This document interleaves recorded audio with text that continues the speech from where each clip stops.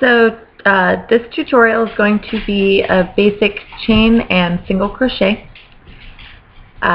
If you've watched the first video about how to make your slip knot to start your project, then you are on top of things.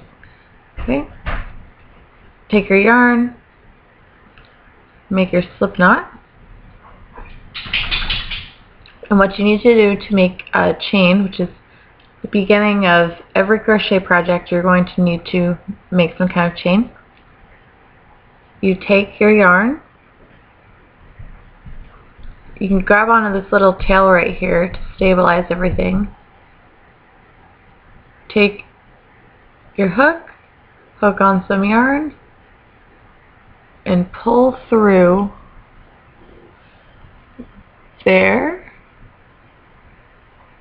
Do it again. And keep pulling through the loops that you're making. And eventually you'll be able to do it really fast. It's a really, really simple thing to do. Okay, now that I have some chain stitches, I'm going to show you how to do single crochets. This is your chain.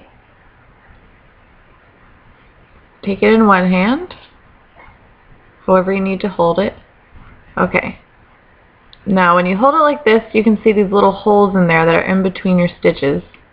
That is where you're going to put your hook. So take that next little hole that's right here, put your hook through the hole, grab onto this yarn right here, and pull through one loop. So now you should have two loops on your hook. Grab yarn again and pull through both loops, and that is your single crochet. Again, that is find the next stitch, put your hook through the hole, grab on some yarn and pull through a loop, so then you have two loops on your hook. Grab through again and pull through. One more time. Find the next stitch. See the hole right there? Next stitch.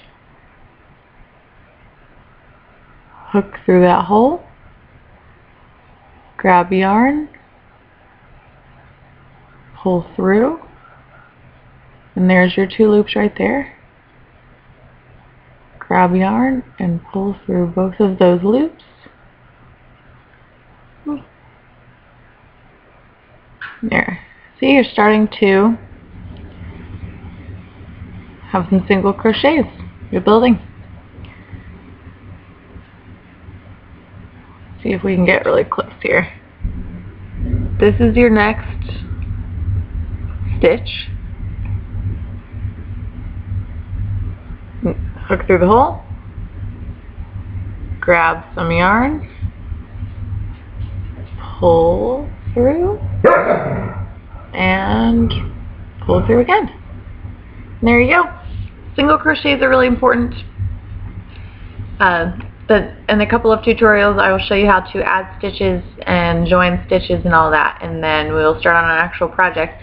But knowing a single crochet is kind of like the gateway drug in crochet, because once you know that, then it's going to be easier for you to do half double crochets and double crochets and treble crochets and everything else. So knowing that, you can make a lot of things. There's a ton of patterns you can make just with single crochets. So I hope that works for you, and I will see you next tutorial. Thanks.